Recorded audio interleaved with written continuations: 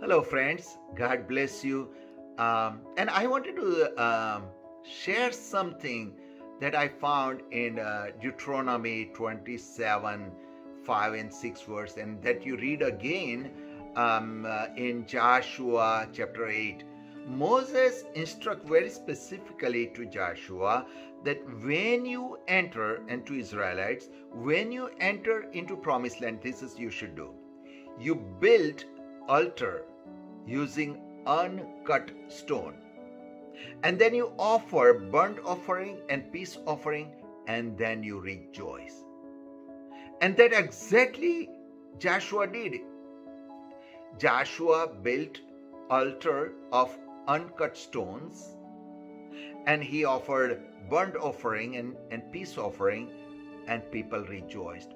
Why uncut stones? What was so reason that at exactly when they enter in a promised land, they have to use the altar of uncut stone? And if you read scriptures, and if this is what I think is fascinating, you will find.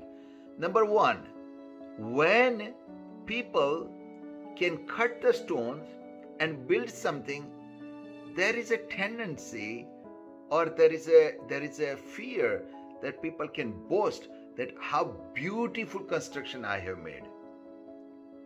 God didn't wanted us to do that, because He wants us to realize that whatever happened in our life, or whatever we are receiving as a blessings from God, it is His doing. He was the one who drowned the Pharaoh's army and delivered people. God was the one who gave Israelite when they were the victory over Amalekite, when they didn't even know how to fight. They were slaves. They just came out from slavery. And He is the one who brought down the walls of Jericho and gave Israelites victory. God wanted them to see that it is His goodness and His provision and His protection that made them to make all the way to the promised land. It was He who brought him to the promised land.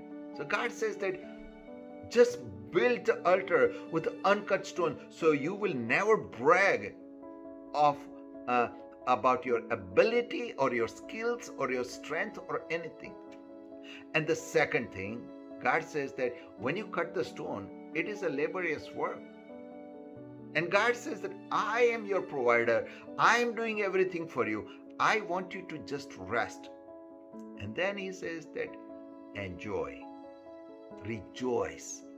That's why He says that use the uncut stone, offer your burnt offering, offer your peace offering, and rejoice in my rest.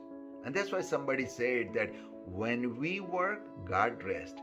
But when we rest in His rest, God works. So God is leading us into promised land. And He wants us to remember that whatever blessings we have is His doing.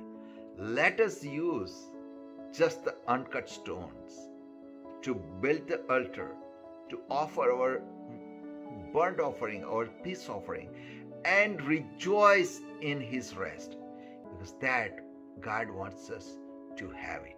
I think God has blessed you today. Thank you.